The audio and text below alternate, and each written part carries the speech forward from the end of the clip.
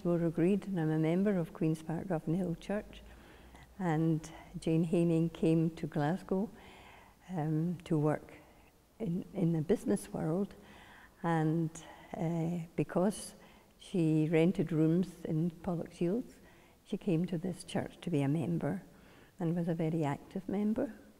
She was a teacher in the Sunday school. She was also very interested in a committee that the Church of Scotland had at that time, the Mission to the Jews, and it was through her interest in that committee that she applied to be the house mother of the children in the Church of Scotland, a home attached to the church in Budapest. Well, first of all, I think she followed her beliefs. I think she was tremendously interested in children, although she didn't have any children of her own.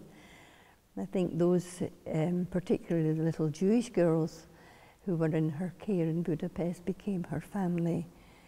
I think she must have been a lady who stuck to her principles, because at the beginning of the war, she was asked, along with other foreign missionaries or people, to come home. And she said no, she would stay with her children in Budapest. Now that must have taken quite a lot of courage, although at that time I don't think she knew what was going to happen to her. But I just think if people followed some of her principles, the world would be a much better place. In 1987, there was a pilgrimage to the Holy Land led by the then minister, the Reverend Norma Stewart. And on the free day in Jerusalem, she and I went up to Yad Vashem.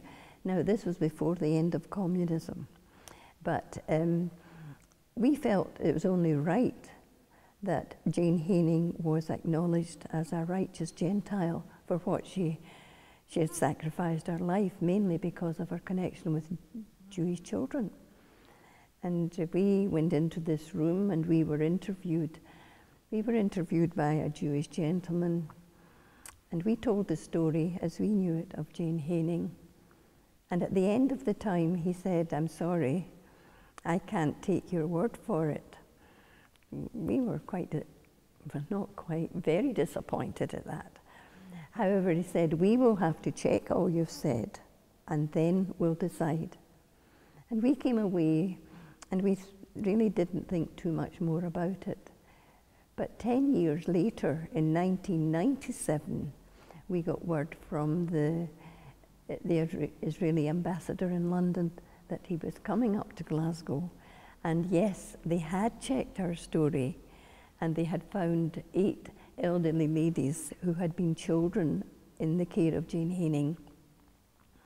And she was to be presented with a medal, obviously posthumously, but that medal was presented to her stepsister, who was now a lady in her 80s, who took it back to Ireland, where she stayed, showed it to the people there, and then handed it back to the Museum of Religion, where it is to this day, along with a certificate saying that yes, Jane Haining was remembered in the Avenue of Righteous Gentiles.